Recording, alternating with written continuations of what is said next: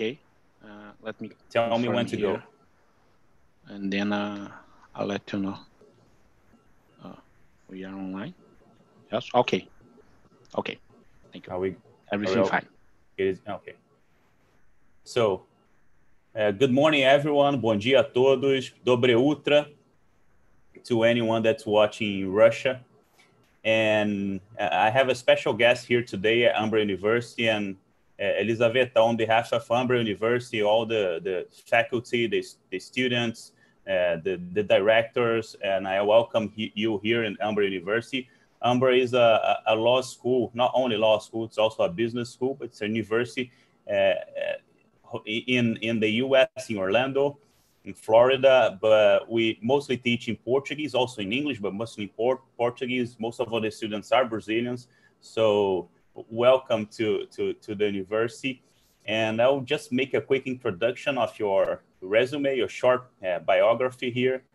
Elizaveta Gromova, she's a professor at the Department of Business Law and Deputy Director for the International Cooperation of the Institute of Law in South Ural State University. She's also the coordinator of the LLM program, Law and Digital Technologies. Her field of expertise includes digitization of law, as well as free and special economic zones.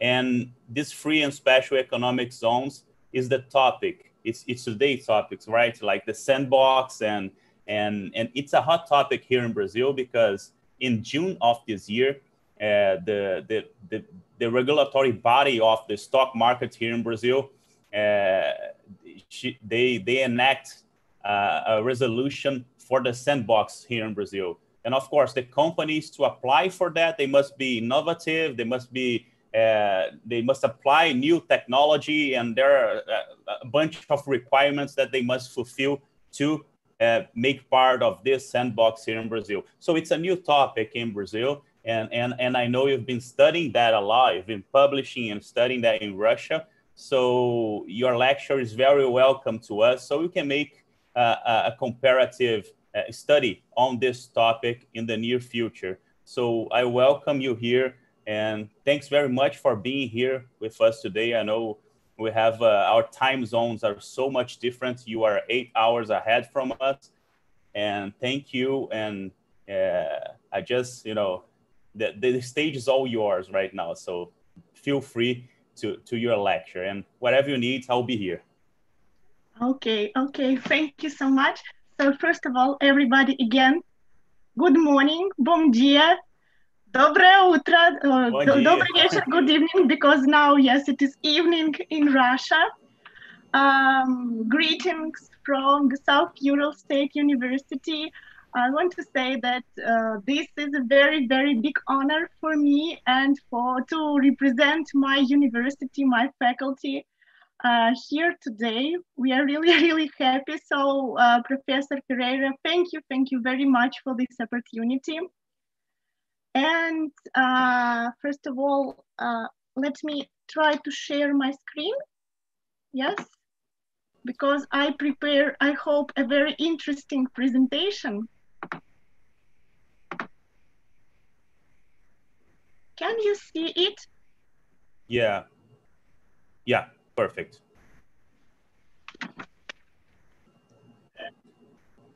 Just whenever you can, but we can see it clear. It's clear here. It's all right. Okay. So as you can see, the topic I would like to speak today is the regulatory sandbox as an unorthodox tool of smart regulation.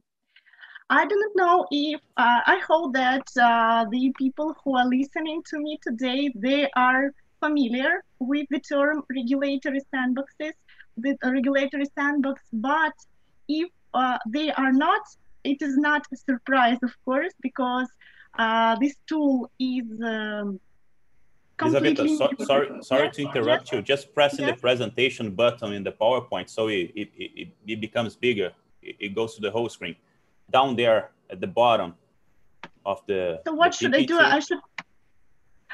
It's right there. The icon on the bottom of the. Yeah, you got it. That's it. Go ahead. Sorry. Okay. No, that's okay. Yes, as I told you, this topic is very new. It is almost unresearched, but it gives us very good opportunity. And so the regulatory sandbox is an orthodox tool for smart regulation. And I want, I try to show you today the potential of this tool, and hope I can do this. And I'll try to do my best to do it. So I would like to start my lecture, or I do not know what is it, the presentation, with the quotation of the famous philosopher Francis Bacon. He said it, he wrote it in the collection of essays in 1625, and he said, "As the births of living creatures at first are ill-shapen, so are all innovations, which are the births of time." So what does it mean? Emerging of the digital technologies is a real challenge for the people, for the state, for the law, of course. Why? Because when such technologies appear, we really do not know what to do with these technologies, how to regulate these technologies. And, but we just cannot say, well, let's do nothing with these technologies, because they do have they do have a big potential. The opportunities of its usage are almost infinite. And of course, nowadays, the state who owns the digital innovation is the state who can own the world someday. And that is why, of course, it is a as I said, it is a challenge for every state to create a policy which could help to develop digital innovation. So, and if we had, now I talk about policy, but now let's talk about law. So what are the consequences of the emergence of the digital technologies for law? Of course, what law must do? Law must react somehow, but how? For example, when cryptocurrencies appeared, like Bitcoins, Ethereum, the first reaction from the state was a confusion, of course, because we really didn't know what to do with these cryptocurrencies and how to regulate these cryptocurrencies. And for example, China firstly said, no, there will be no regulation for cryptocurrencies, and we will not allow to use cryptocurrencies within China. And the same situation was in Russia. We really didn't know what to do with the cryptocurrencies and other digital technologies. We still do not know don't know what to do with the artificial intelligence. And so, of course, it's a challenge, and the law must react. We understand that law must react, but another question, how should law react? And I want to say about the consequences of emergence of the digital technologies. Regarding to the example of this robot. Yes, you know this artificial lady. I hope you know her, you are familiar with her. This is Sophia. Yes, it is a robot with artificial intelligence. I hope, yes, and it is famous. She's famous all over the world, and she was granted with the citizenship of Saudi Arabia in 2017. And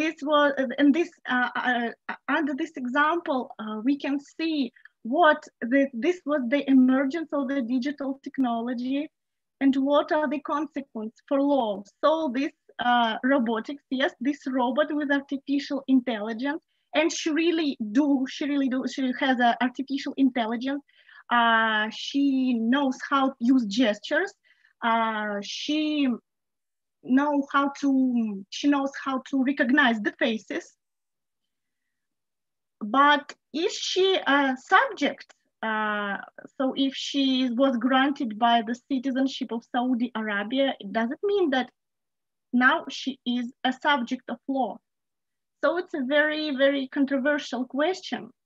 And the next question also I want to ask, if as a citizenship of Saudi Arabia, so must she pay some taxes if she is a citizen of Saudi Arabia? So these are all interesting questions which appears due to the emergence of the digital technologies. So, and the next slide, I want to demonstrate you and talk and discuss you the consequences. But these consequences are made on more ladies example. So, and as you know, the Sophia the robot, she had a photo shoot in very, very famous women magazines. And here is another question. She participated in a photo shoot. So who will get the payment for this photo shoot? Sophia the robot or the Hansen company, the producer of Sophia the robot? This is also a very interesting question, and we do not know how to answer this question now. The answer should be we should pay for Sophia because she has the artificial intelligence. Or maybe we should pay for Hansen Robotics, the one who produced her. And of course, it's up to law to find the answers on this question. So as I say, it was a lady's example, but I have another example. This man. So another trend, yes, of course, Sophia is a very big trend, but there is a lot of other trends because digital technologies are spreading very, very fast. So if we're talking about drones are very popular across the world, of course. So now the companies are working to produce drones with the artificial intelligence. And these drones could teach itself how to fly. On the one hand, of course, it is significant that drones now can teach itself how to fly. On the other hand, if there will be a crash caused by the ability of this drone to fly, what will be the consequences? Who will be responsible for the actions? We do not know, and the law doesn't have answers yet on this question. But as I say, we must find these answers because if we will not develop digital innovation, we could not be if every country will not develop the digital technologies, there will be no way to become a leader. And that is very dangerous for a country who doesn't have the digital technology and doesn't know how to use them properly. That is why, of course, one of the main tasks for each state nowadays is to remove the barriers for the development of the digital technologies. And if you will see the slides, you can see the barriers. So the first one, of course, is the lagging of the law from the rapidly developing social relation. And as I told you, the example with the emergence of cryptocurrencies, this is a very good example because, as I told you, the law still doesn't know what to do with cryptocurrencies. Another one is the absence of the good legal conditions for the rapid emergence and implementation of new products and services. It's also the lack of flexible mechanisms of legal regulation and the creation and implementation of digital innovations. And last but not least, but maybe one of the most important, is the lack of legitimate opportunities to establish exemption from some regulatory requirements to remove obstacles to the emergence and implementation of the digital innovation and to determine new rules in return. And to remove these barriers, the legislator of each country tries to find the most effective, efficient, and proper and adequate regulation for the digital technologies. And nowadays, there is several concepts which influenced on the modern approach to the regulation of the digital technology. So the first one is the smart regulation.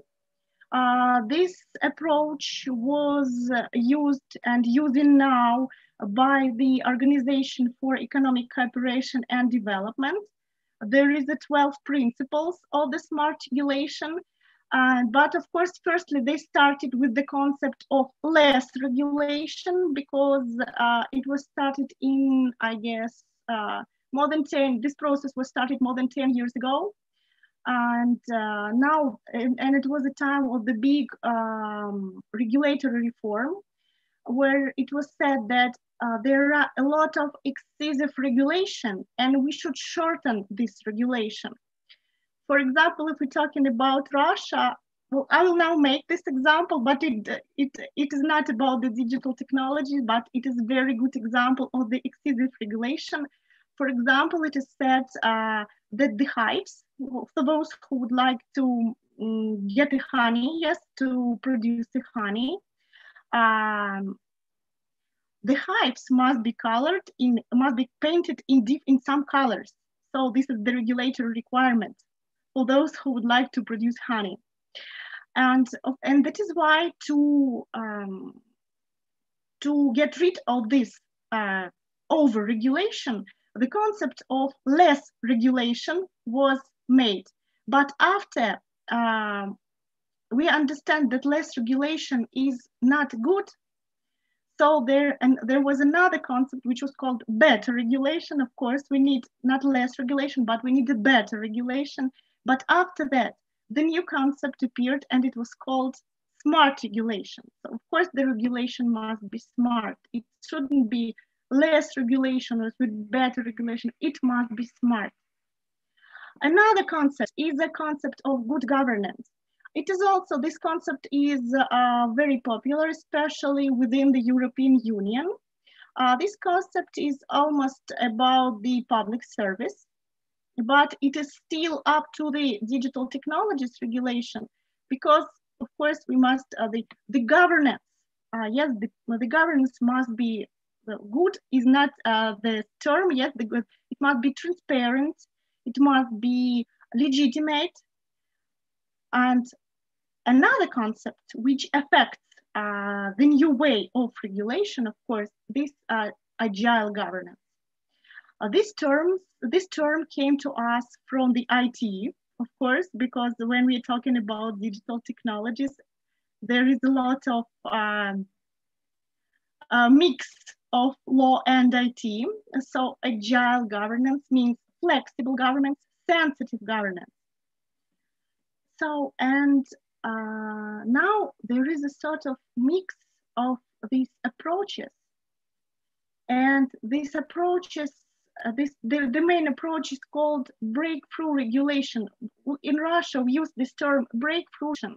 And one of the aspects of this breakthrough smart regulation is the use of experimental regulation as a new approach. And in this case, the regulatory sandbox, of course, is the example and the main tool, experimental or the breakthrough regulation. And if we're talking about the origins of this term, so of course, as I said, it is IT. It is Sandbox is a closed virtual environment designed for safely isolated testing web products or software projects.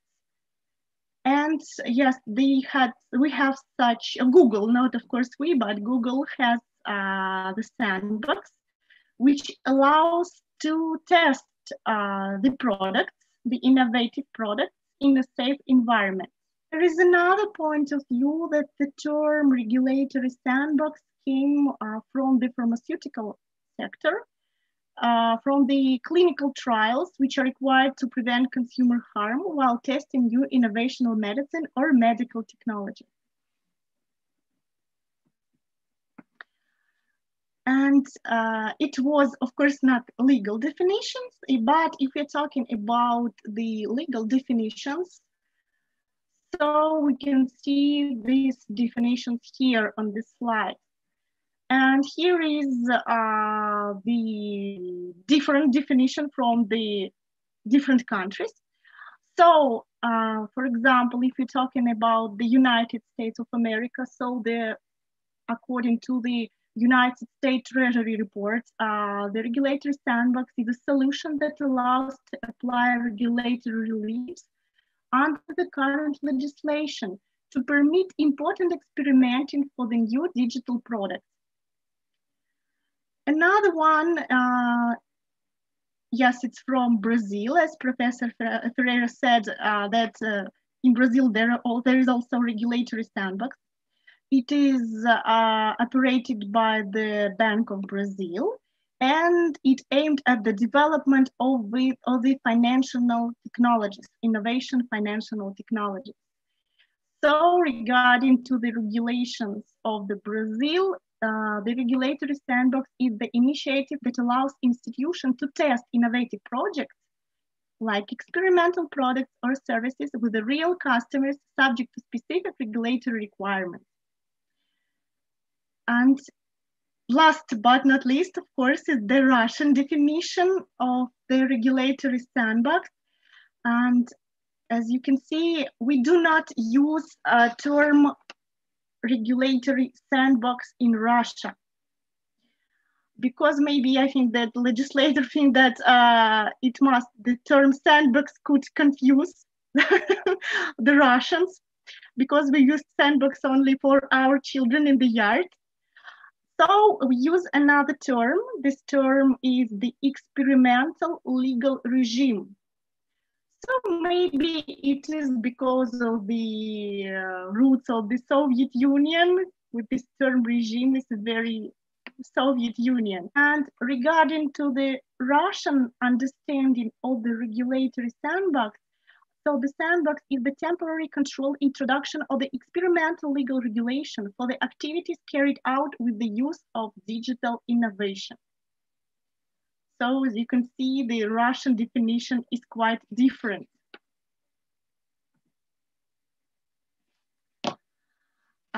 Talking about the origins, yes, the history of the regulatory sandboxes, I want to say that United Kingdom is the pioneer of using the regulatory sandbox. So they started in 2014. So there was a project, Innovate, not was, of course, because this project is working now, but it started in 2014. And this project Innovate, envisaged the model of regulatory sandbox, where fintech companies can test innovative products, services, and business models in a live market environment, while ensuring that appropriate safeguards are in place for temporary authorization. And the first experience of using the digital technology, the regulatory sandbox was very, very successful. As you can see that according to the statistics, yes, that the regulatory sandbox helped more than 500 companies to develop their innovation activity, and more than 40 firms receiving regulatory authorization. And according to the last news, these firms, these companies, they are still in the market, and they still producing these digital technologies and these experimental products and services. And of course, it was a very, very big success of the United Kingdom regulatory sandbox model. And after this, of course, the regulatory sandboxes started to spread across the world. You can see in the slide, Yes, here is a map. So we can see how widespread are those tools in the world. So just sorry, because it is written that Brazil is the country considering regulatory sandbox. No, of course, because in Brazil we have already regulatory sandbox. And also there is a figures. Yes, the figure shows us the increasement of the size or decreasement of the amount of the investments which was made by the usage of the regulatory sandbox. And this is, of course, this is a very this is great, because this tool is really new. But this tool already shows us how efficient could it be, of course, if we will use it properly.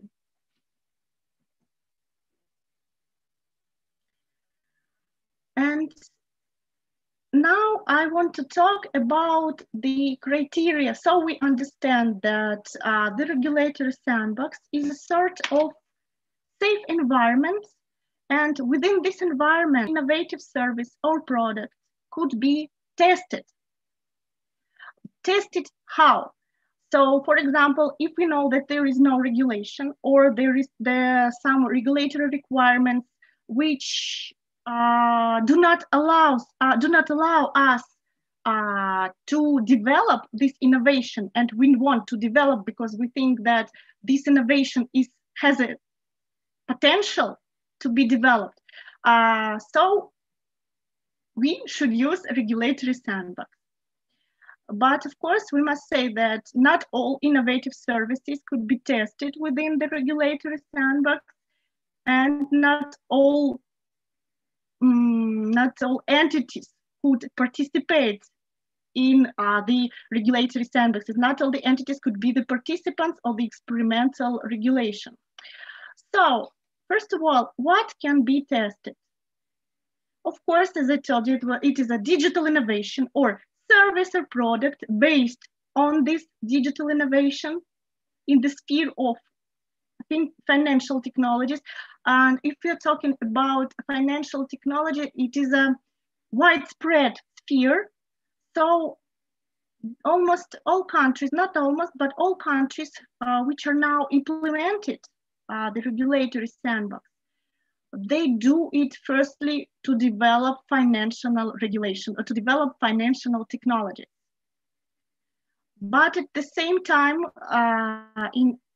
inside separate countries, for example, in China or in India, the sandboxes are used to develop not only financial technology sector, but also for insurance, insurtech as it's called, or for capital market.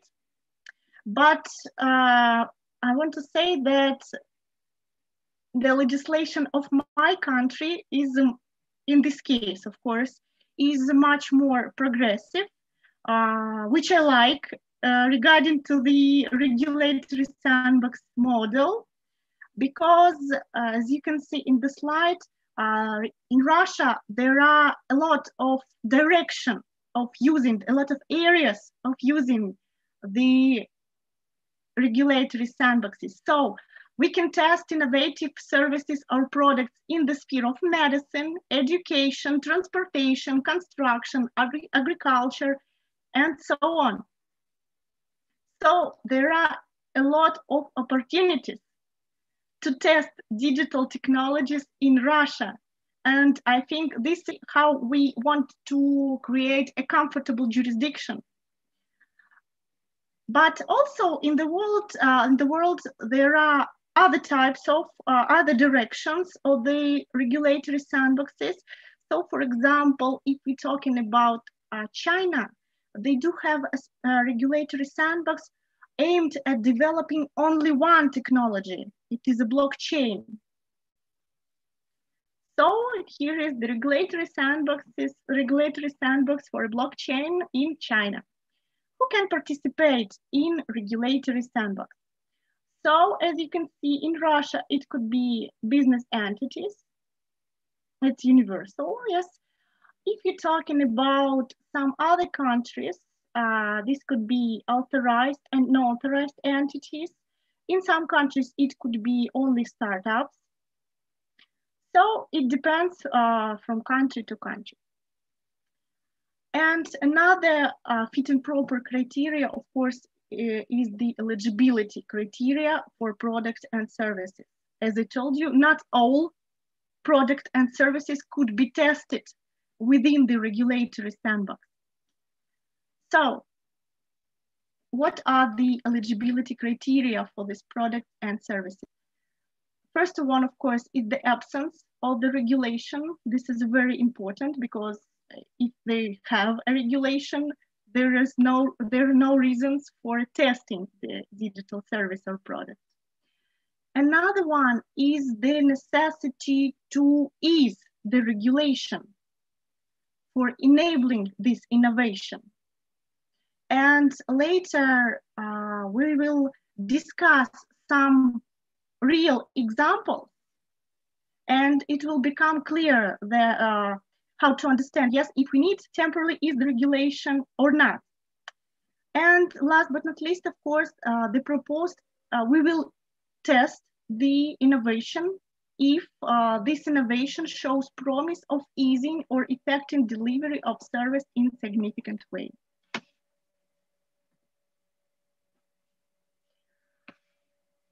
In the slide, I want to demonstrate you these stages of the regulatory sandbox usage. So, of course, first of all, we must talk about the application, because if the company would like to become the participant of the regulatory sandboxes, this company must apply for it. Then, then after company applied for it, the regulator, so it is this is an authorized body. For example, if we are talking about testing all the financial technology, of course, the regulator who will evaluate the application is the bank. For example, in Russia, if we want to test financial technology within the banking service, this will be the Bank of Russia. And the Bank of Russia will consider the application of the company, and he will decide if this application, if the product or service is good, if this service has a potential to further development or not. And then the company with the regulator together must develop a sort of a plan, of course. And this shows us that this is a very interesting feature of the regulatory sandbox, and how the governance becoming really agile, yes, really flexible, because regulator and applicant and the potential participant, not the potential, yes, but the participant of the regulatory sandbox, they make some coordination, they make some cooperation to develop a test plan before the testing starts. And this is a very good. And for those who make research in the sphere of regulatory sandboxes, they said that regulatory sandboxes show us that the role of the regulator of the state is changing now. So now it is not the domineering subject. No, now it is the equal partner. Now it is even more just advisor. So talking about the next stage, it is of course one of the most important stage. This is testing. So what is testing? Of course, this is the time period within which the service, yes, we started to use the service. We are using this service in a real market conditions because we have a consumers, we have a counterparties, But it is very important, of course, that the time limit for testing is not very big, especially if we are talking about the legislation on regulatory sandbox in Great Britain, in Singapore, in Australia. So it mostly 3 to 6 months.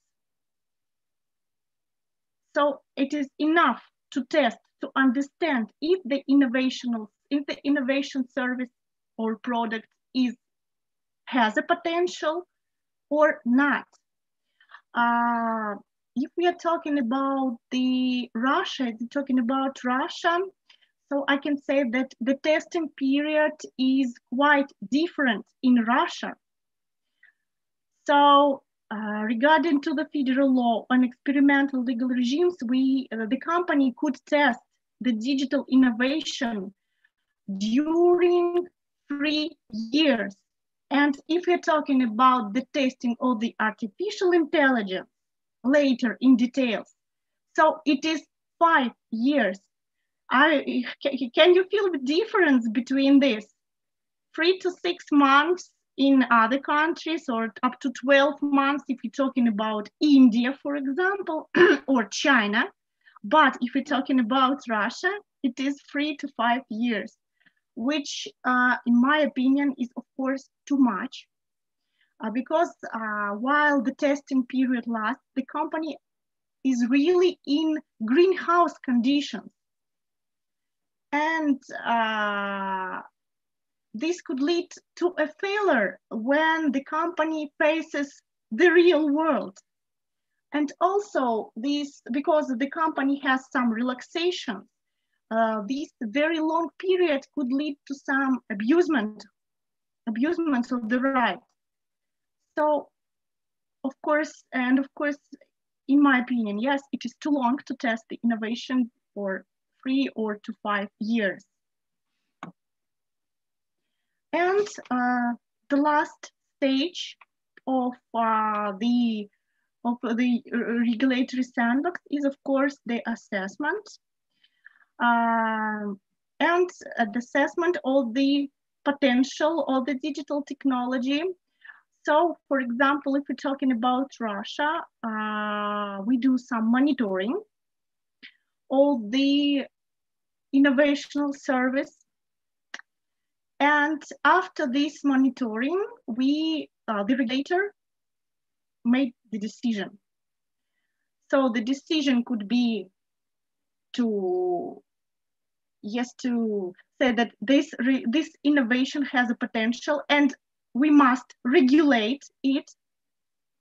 We must say that this special regulation, this relaxation, we can use it further after this innovation leaves the regulatory sandbox. Or the regulator will say that there is no need, there is no necessity to regulate this innovation, because, for example, if we will regulate, if we will use this innovation, it will lead to the, for example, violation of human rights. It is possible of the violation of the consumers' rights, which is also possible, and I will talk about it a little bit later. So, and here is in which the regulatory sandbox is this, in which the experimental legal regime ends. Yes, with the decision of should we regulate the innovation or we shouldn't regulate this innovation. Now I want to talk a little bit about Russian experience. And as you can see, we have a federal law and we have a legislation. It is now in the stage of the development. The basic federal law on experimental legal regimes for digital innovations in Russia was approved in 2020. So the legislation for regulatory sandboxes in Russia are really, really young. But I think it is already is already very, very promising. So And you can see that there are some projects which already testing within the regulatory sandbox in Russia. So one service is for remote conclusion of a contract for the provision of mobile service. Why do we test it in Russia? Because nowadays, regarding to the Russian legislation, it is impossible to conclude the contract remotely. Of course, we're talking about the contract and provision of the mobile services. So regarding to Russian legislation, the person must be, yes, in the place where these contracts are concluded. And within this project, we want to observe if it is possible, if there will be no harm for consumers, for counterparties, if we will make it. Another one, it's a drone cargo transportation. This example will be considered later on the slide. And another one is the provision of the medical care via telemedicine. This is, I think, one of the most controversial examples of the project under the regulatory sandboxes, because although specialists said that telemedicine is a very prospective field, but at the same time, of course, there is a question if we really can use, for example, if we can use the medical observation remotely, yes, because the telemedicine is all about it. And for example, one of my friend, he's a step up. Once he was asked to cure the eagle, distantly, remotely. So this is the example of how the telemedicine could be used. So he tried to do his best to cure the eagle, but of course it is not funny, but the eagle died after this.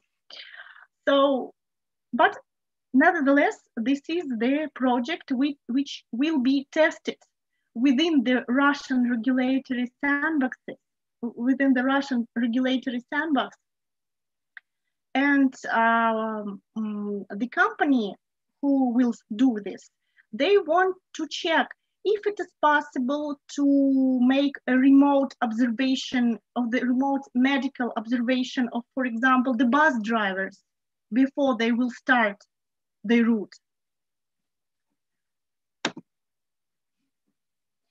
And now I want to discuss and to talk to you about the pros and cons of the regulatory sandboxes, not only in Russia, of course, but across the world. Yes, and all my presentation, of course, devoted to the fact that they are really, really useful. And these tools has a significant potential. But at the same time, yes, it has some, it has some contrast.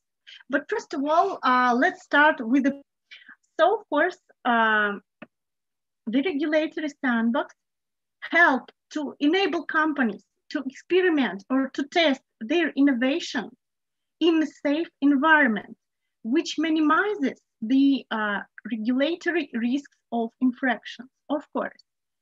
Another one pro for regulatory sandbox is that the regulators learn how new technology works in a low-risk environment. And it helps to decide if we need to develop, as I told you earlier, yes, if it needs to be developed or not. But of course, if there are some pros, yes, there are also a contra. So let's talk about contra.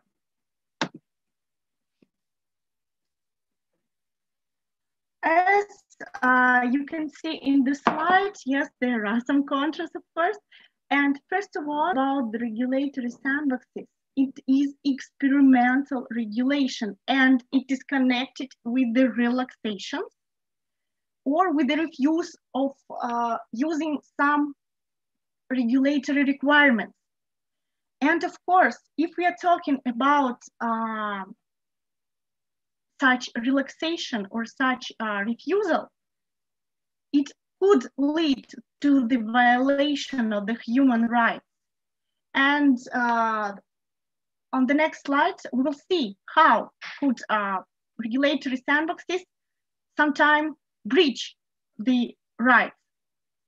And another one contra of the using of the regulatory sandbox is the fact that it is said, yes, by some researchers, by some experts, that the concept of the regulatory sandbox has become a covert effort to bypass the consumers' protection law.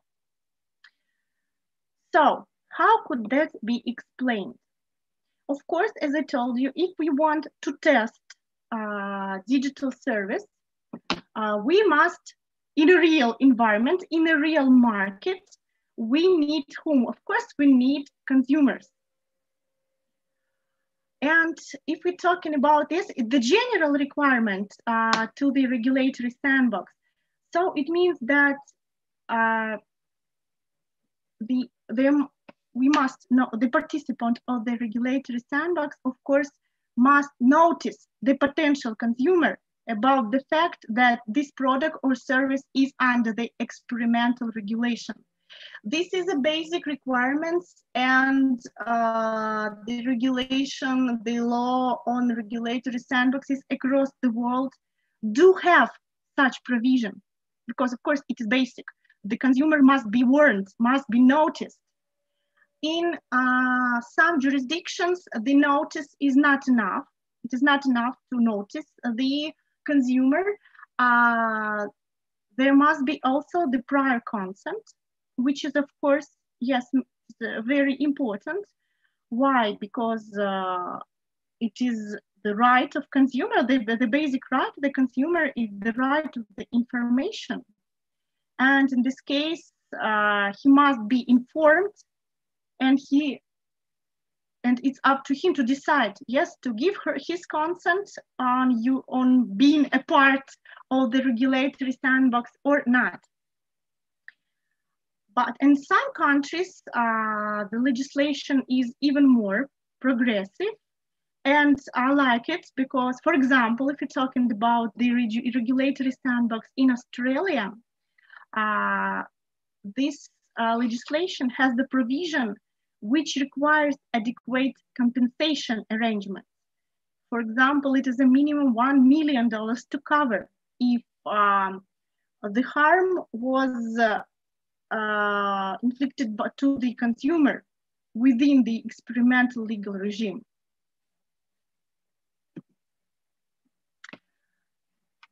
So now I want to discuss a few cases with you. It is Russian cases. The first one is about the regulatory sandbox, which was launched for testing the artificial intelligence in Russia. And of course, nowadays, this is a big discussion between this regulatory sandbox, and the personal data protection. So we have a federal law, we have another federal law, not the federal law legal regime for digital innovation in Russia Federation. There is another law. And yes, it has a very, very long title. It is a federal law on conducting an experiment to establish a special regulation to create the necessary conditions for the development and implementation of artificial intelligence technologies in the subject of the Russian Federation, the city of federal significance, Moscow, and amending the federal law on personal data protection. This federal law was approved in April 2020, and which is very curious. This first one, this law was approved, and then the general law on experimental legal regimes in Russia was approved in August 2020, which of course shows that sometimes, yes, our the Russian legislator is inconsistent sometimes. But it, of course, it is connected with the fact that there were a lot of problems in approving all the basic federal law on regulatory sandboxes in Russia. So the Moscow city, the government of the Moscow city said they will have no time to wait for this federal law. And that is why the federal law on testing artificial intelligence within the Moscow city was approved several months earlier. And of course, on the one hand, it is a very significant project. This experimental regime, this regulatory sandbox, is a very promising potential. Why? They started to test the possibility of using artificial intelligence-based services with what's so-called computer vision for radiation diagnostics, which is, of course, very, very important to the development of the medicine and of the healthcare in Russia.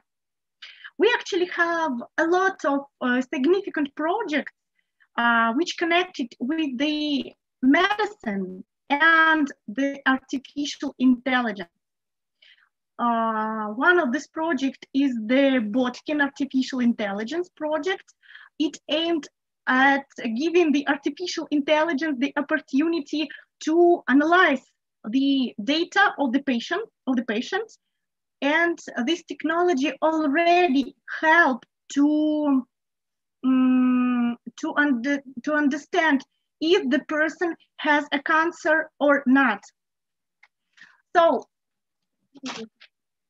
sorry, and at the yes, as I said, it is a very potential. Yes, it has a significant potential, but at the same time, there are some disadvantages of this legal regime, of this experimental regime, which is made in Moscow.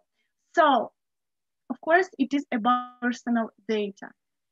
So, if the artificial intelligence, yes, if you use the artificial intelligence to look through the cards of the patients, yes, of course, it is about the personal data. And if we will use real personal data, the personal data of each citizen of Moscow, it will be very, very expensive. And it is one of the barriers, of course, to the development of the artificial intelligence. The cost, yes, it's how much money should we pay, yes, for example, to use this personal data. And that is why this federal law requires some amendments to the personal data protection law of Russian Federation. And it is said that all personal data of the residents of Moscow will be transferred to the governmental body and then to the participants of regulatory sandbox without the consent of the residents of Moscow. Of course, it is not the real personal data of the citizens or the residents of Moscow. Yes, in this case, it will be very, very rude violation of right for the right to have some privacy. No, there is another requirement, another condition of the transfer of this data, and this is about the fact that the data can be used without the consent of the residents of the Moscow, only if these data are depersonalized. Of course, if these data are depersonalized, yes, it is much cheaper. But at the same time, this process, yes, this term depersonalization is very, very new for Russia.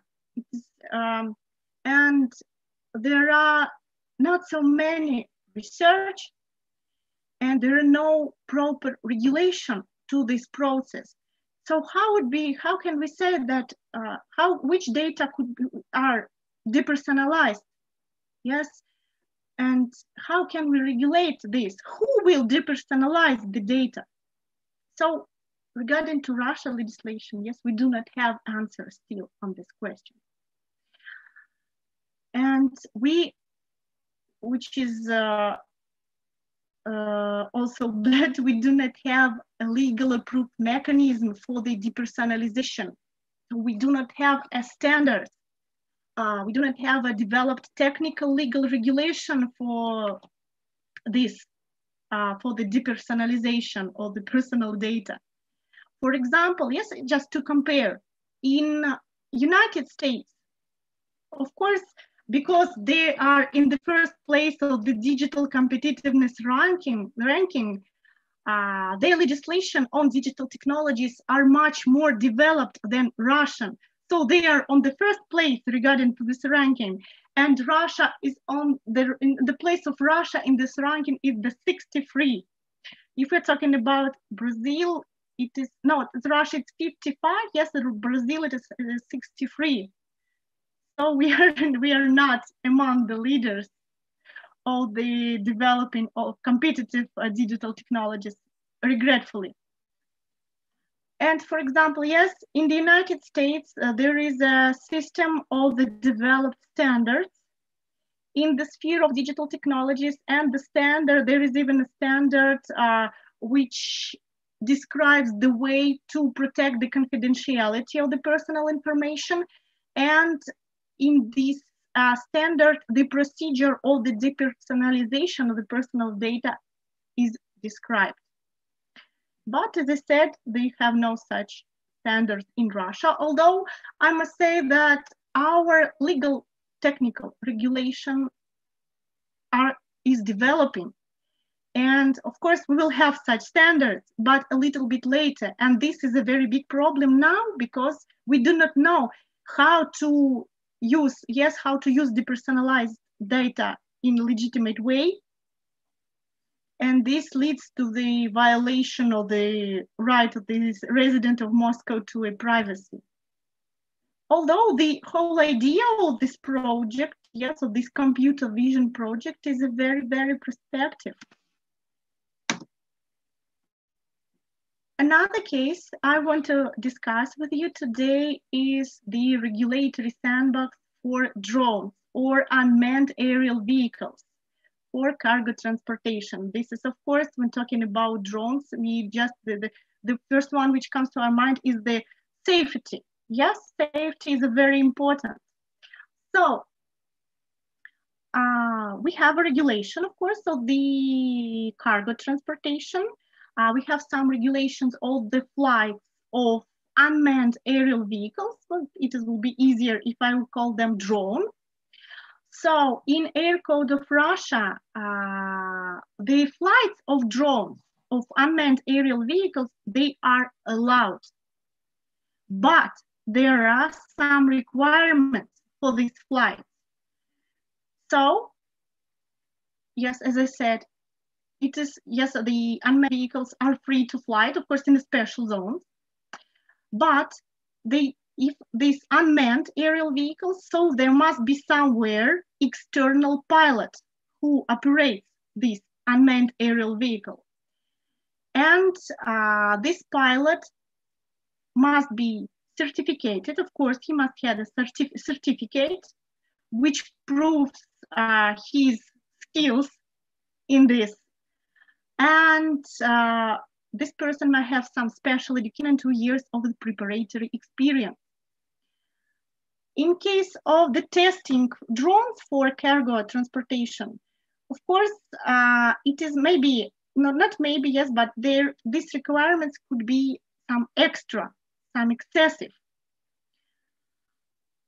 And that is why, regarding to federal law on experimental legal regime in the sphere of the digital innovations in Russia Federation, it is allowed to apply the next relaxation within the program of the experimental legal regime. So it could be no external pilot while we testing the unmanned aerial vehicles. What does it mean? It means that the artificial intelligence could operate the unmanned aerial vehicles, or artificial intelligence could operate.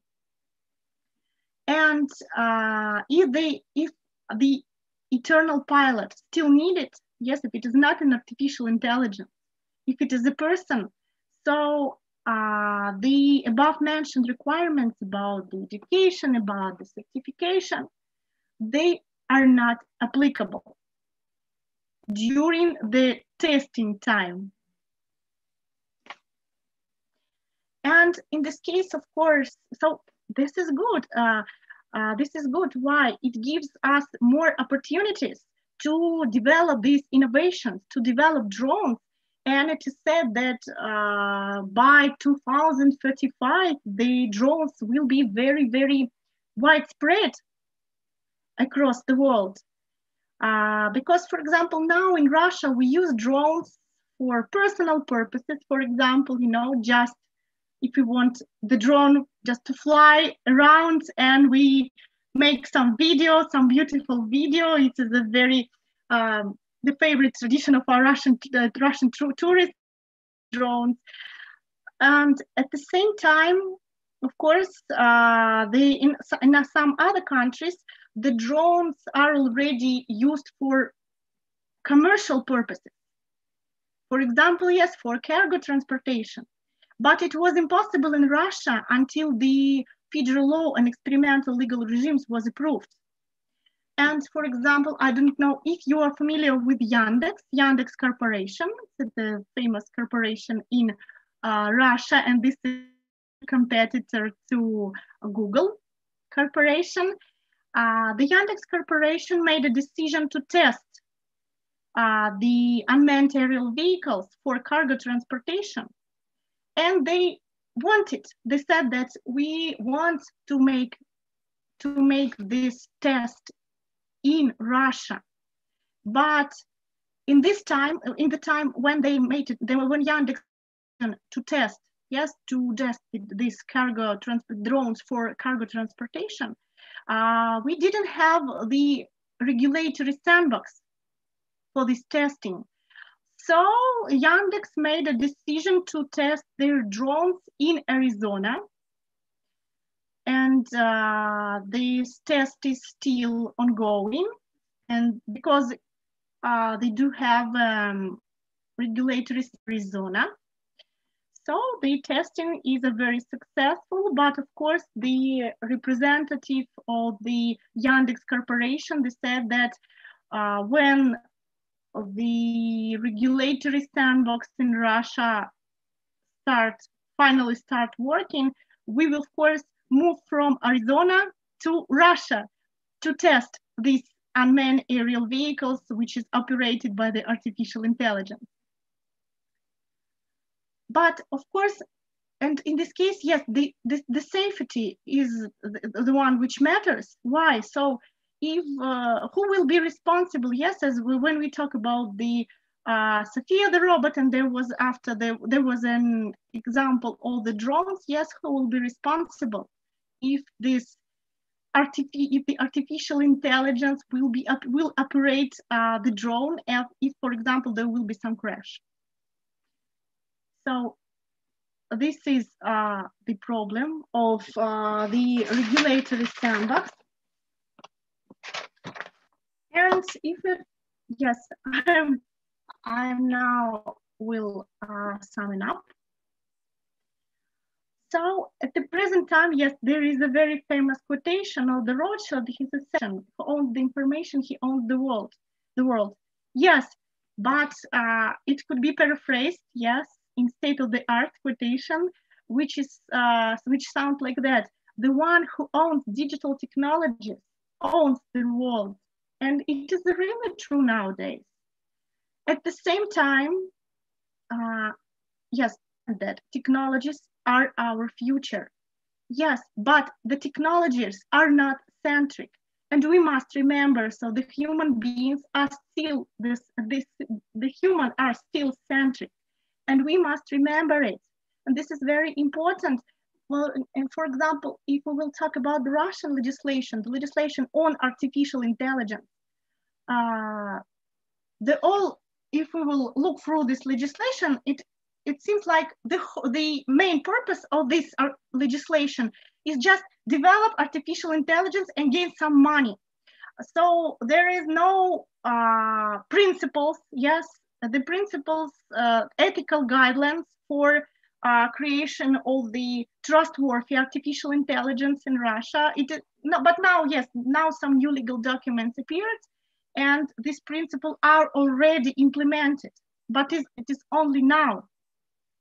In comparison, for example, with the legislation of the European Union on artificial intelligence, you know, I like this legislation so much because the European Union aimed at creation of trustworthy artificial intelligence. And this is very important. And they have a lot of ethical guidelines to create this trustworthy artificial intelligence for the European society. Regretfully, we do not have such concept in Russia, but maybe later we will have such. And in this case, of course, the policy should be balanced, and the interest of innovators and companies and the whole society and the state, of course, should be considered. And in this case, the correct usage of the regulatory sandbox allows us to understand if this innovation deserves to be widespread or not, if this innovation deserves regulation, and will it benefit to the sustainable development goals or not. And I know that all of you are familiar with this very, very famous man. Yes, it's Elon Musk. And I like his quotation very much. He said that, once in an interview, he said that with artificial intelligence, we are summoning the demon. In all the stories, there is a guy with a pentagram and the holy water. We think that it will work, but of course, he can't control the demon. It never works. In this case, of course, we must test the innovation before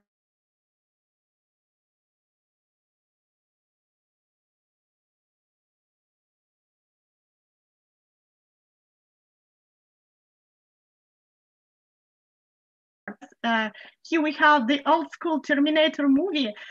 Always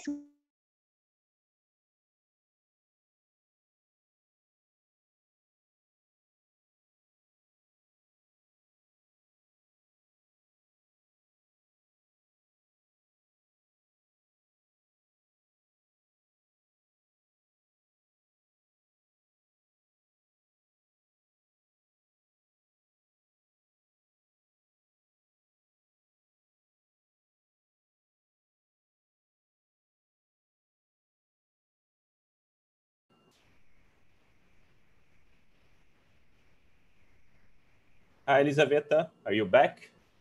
I can't, your mic's off. Oh,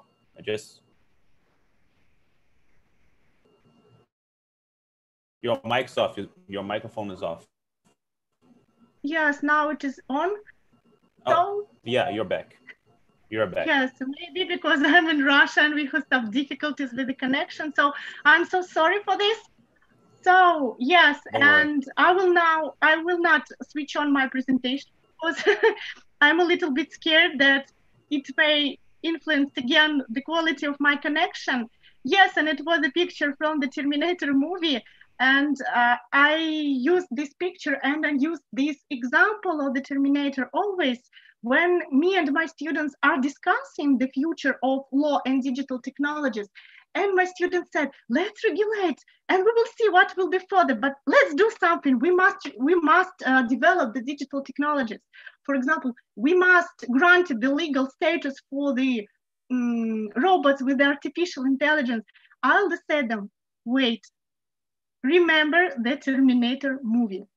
This is the good example of how incorrect policy could influence our future.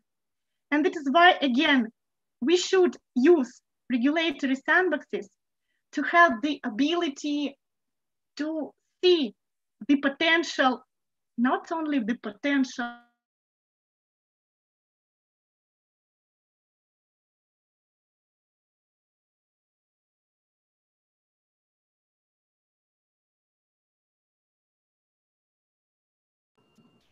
I couldn't listen to the end of it. I think your connection is a little bit unstable. Can you speak now? So I unmute, and yeah, you're muted now. I will unmute you. Try to unmute yourself, please. Go ahead, speak. Let me see if I can listen to you. Say something, go ahead. Elizaveta, can you hear me now? Hello? Nope.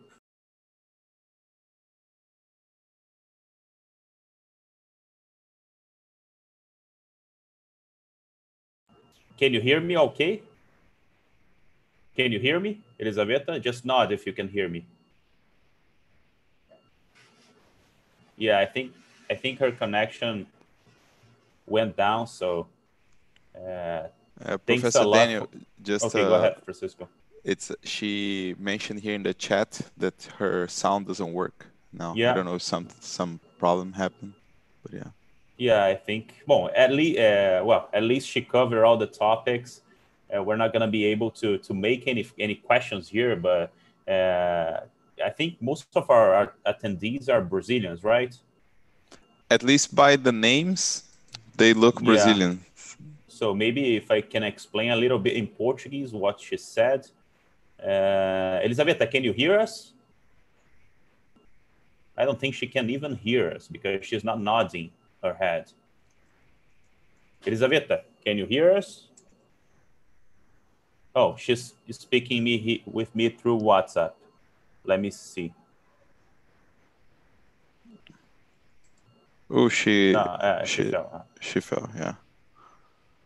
Bom, o que ela falou aqui, e que é o Brasil, ele acabou de estabelecer, a CVM, na verdade, estabeleceu a instrução 626 de maio de 2020, então é recente, para empresas de nova tecnologia. Então, estabeleceu aqui o Banco Central, obviamente, vai coordenar essas atividades, mas estabeleceu um regulamento para o Regulatory Sandbox, para o Sandbox regulatório. Mas o que me pareceu na palestra dela, que ela cobriu muitos países, é que, de fato, internacionalmente, a gente tem um grande sandbox testando o próprio sandbox, né? A gente tem uma caixa de areia internacional onde um modelo adequado, correto a ser seguido ainda não foi plenamente estabelecido. Então, o próprio sandbox é uma inovação para esse tipo de teste, né? Então, ela falou de casos práticos que é bem relevante. A gente, no Brasil, iniciou agora. A gente tem que pegar exemplos como do UK, da Grã-Bretanha de 2014, que foi o primeiro, e ver como isso tem funcionado. Então, nessa área, e como a Ambra está desenvolvendo muitos estudos de direito comparado,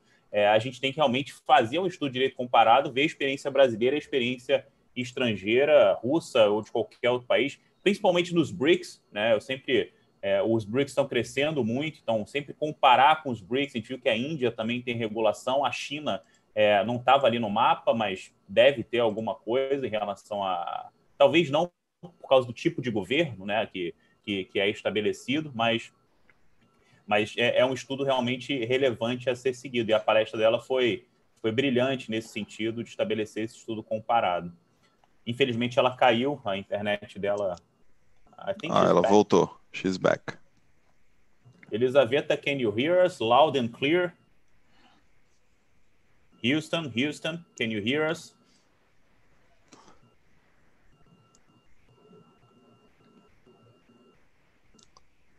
Ela está com algum problema na conexão. De fato. Mas, professor Daniel, eu queria agradecer a escolha da Elizaveta, né? Agradecer o convite, a participação dela. Foi realmente muito, muito interessante a apresentação dela. E especialmente que é uma cidade muito querida para mim, né? A cidade da minha esposa, coincidentemente. Que sorte. A Elizaveta, isso, né? da cidade da minha esposa, já fui 2 vezes lá nessa cidade, no meio da Rússia. Mas é isso. Eu não sei se ela... Elizaveta, I don't know if you can hear us. Ela falou que não. Ela acabou de falar no WhatsApp aqui para mim que não. Que não tá conseguindo. Realmente deu algum problema na internet dela lá. Ok. Bom, mas é isso. Eu depois vou entrar em contato com ela. Eu não sei, professor Daniel, você fica à vontade para encerrar, tá bom? Ok. E eu agradeço. Eu já enviei para o Alfredo o contato dela. Se você quiser pegar meu telefone também, Francisco, Tá. Ela usa o WhatsApp, tá? Então pode mandar, eu posso mandar um e-mail também dela, não tem problema nenhum. Não, Tá perfeito. bom? Ela é super receptiva. Como Obrigado. você percebeu. Oh, she's back. There she is back.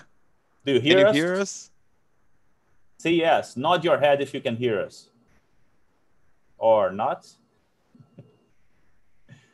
No, she can't no, hear. She can't. She just chat. Okay. Okay. So if anyone has any questions, just put on the chat and maybe she can write. No worries. Se alguém tiver alguma pergunta, coloca no chat que ela responde. Se quiser fazer em português, eu consigo traduzir também, não tem problema nenhum. Não precisa ser em inglês.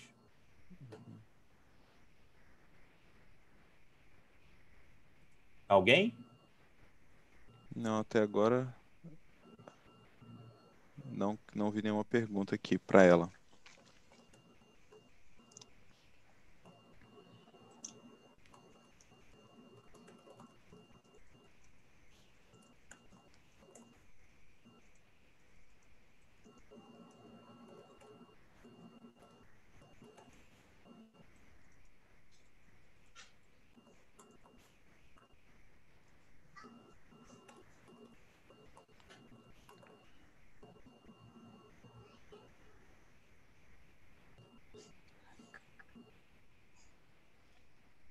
Ok, então, let's wrap it up. Vamos... Let's do it. Vamos encerrar, ok. Porque já deu. Obrigado, Francisco, um prazer. Obrigado, professor Daniel. Um abraço, hein?